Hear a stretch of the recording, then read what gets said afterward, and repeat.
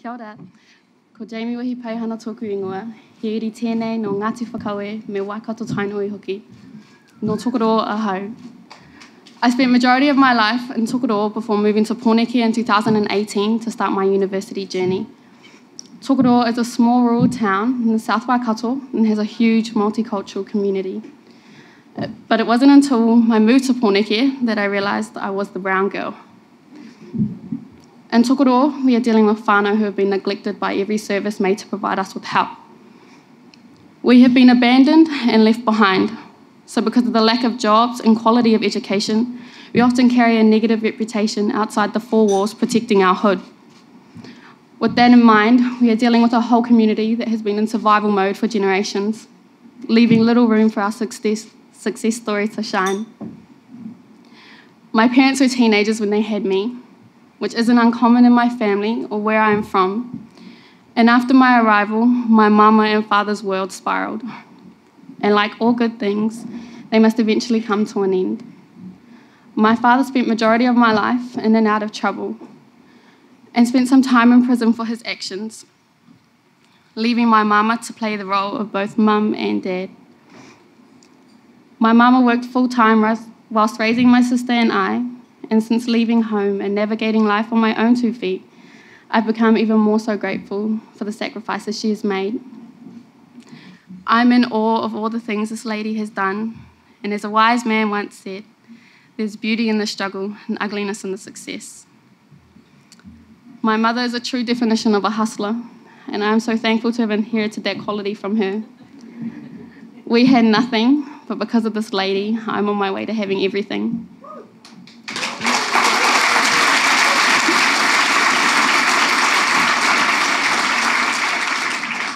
I have vivid memories of my father and when he was around, and out of all of them, I can only recall one good story. So growing up with an absent father who had vested involvement within the system came with a whole lot of difficulties I would find later on in life. For a majority of my adolescence, I resented this man. I walked through life knowing the man who was supposed to love and protect me was somewhere living as if I did not exist. But it wasn't until I started my internship with TupuToa Aotearoa that I began to unpack my father's trauma, and I began to understand why he had always been so absent. Since finishing high school, I knew I wanted to work in the space I am currently in, somewhere working within our justice system. So I knew I needed to mentally and emotionally prepare myself for the day that I did get to walk in the opposite direction of my father. I knew a lot of hurt would stand beside me in this journey. I just didn't understand how much hurt was truly there. We all know the system isn't built for us Māori and Pasifika to thrive in, but I didn't quite understand the magnitude of that until I entered the space on my own. My father was really only a baby the first time he stepped into a cell. A baby who had a baby waiting for him on the outside. And I'm not trying to excuse the mistakes made by this man, but a society and systems in place that claim to want better for everyone only cause further harm to individuals and whānau alike. What was supposed to have come of a situation like that? If rehabilitative programs were in place at the time, a sense of identity and belonging could have triggered a want to step up, a want to be better, and a want to be a father. Instead, he was told he was what he was, and that was all that was to come of it. So in turn, that is what he became. I often think back 3 or so years ago and how I was unable to communicate myself or my feelings on a level I could now. Yet somehow, I expected my father to be able to do so without the same resources. When times were harder and life was a lot more chaotic, I simply couldn't understand, and I never fully will, how hard it is to be a Māori man within our system. Yet for some reason, the system expects us to be able to navigate social structures made to keep us at the bottom. They expect us to speak, but not too loud, to try, and to never question them when they are wrong, and for us to get out of the hood, but never give us enough to leave. So every single unfamiliar space I enter, I carry my people and my hood with me.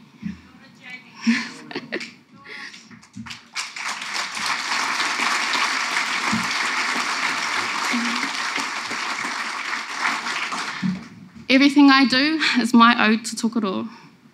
Had you told 15-year-old Jamie that my Māori, 886 raised, eldest of 6, parents who worked multiple jobs to provide, first in her family to finish high school, and first in her family to leave home, at 21 would have graduated from university, I would have laughed and walked away.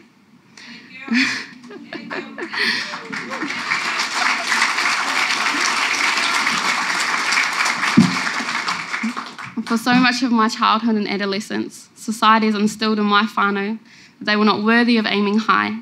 So the generational curse of feeling unworthy of excellence dawned on me, fueling the fire in me to want better for my whānau, but also motivating me to do something for them.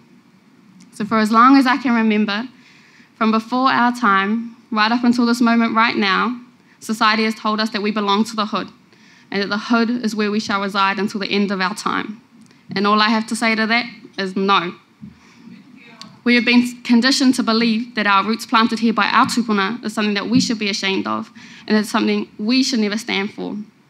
But since beginning my journey into Arapautama Aotearoa, a lot of healing has come my way, and I have a few people to thank for that.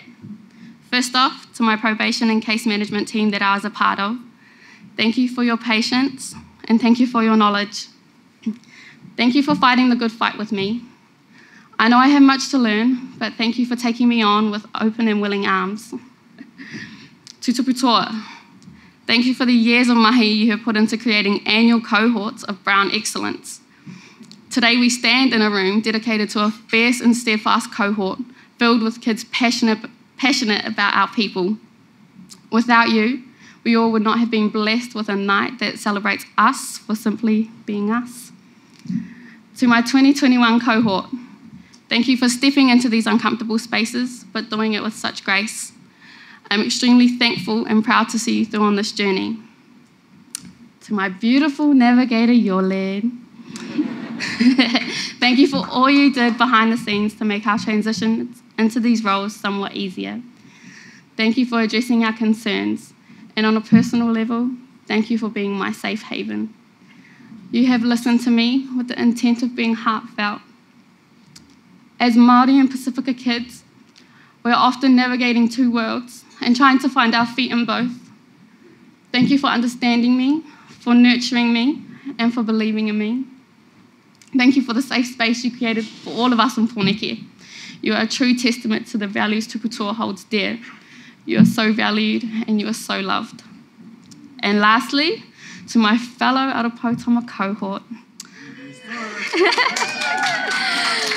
I truly do believe our tupuna wrote our story in the stars, and I was blessed with every single one of you. You are our leaders and you are our representation. Thank you for the shoulders I have cried on when I felt out of place. Thank you for allowing me to bounce off you for support, to carry in a space historically our people have not been in. And thank you for your love. I just invite my whānau to etu. And if we could all put our hands together for them.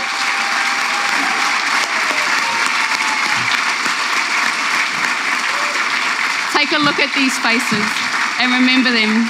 Because these people standing before you, I can promise you will see again. My biggest learning from this experience is to never forget where you are from, why you are there, and to remember we are not starting on a blank slate.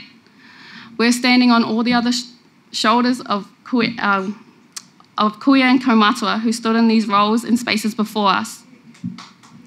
To dismiss the work that was done to get us into these spaces is not what we came to do. We came to honour their work and continue into the path of equity.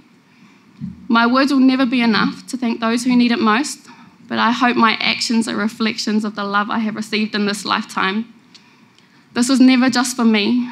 This was for my whānau, for my hood, and for all our other brown babies that think getting out of the 886 is just a dream. Just because we are magical people does not mean we are not real. I may stray from the streets of Tokoroa, but I will carry it with me wherever I end up. E kore taku waka, e pō kere kere I te au o te moana ko mahutonga tukuponga. So best believe the hood is on its way to your office, and that I'm bringing and that I'm bringing my tribe with me. The marathon is here, baby, and we're not going anywhere. Kia ora.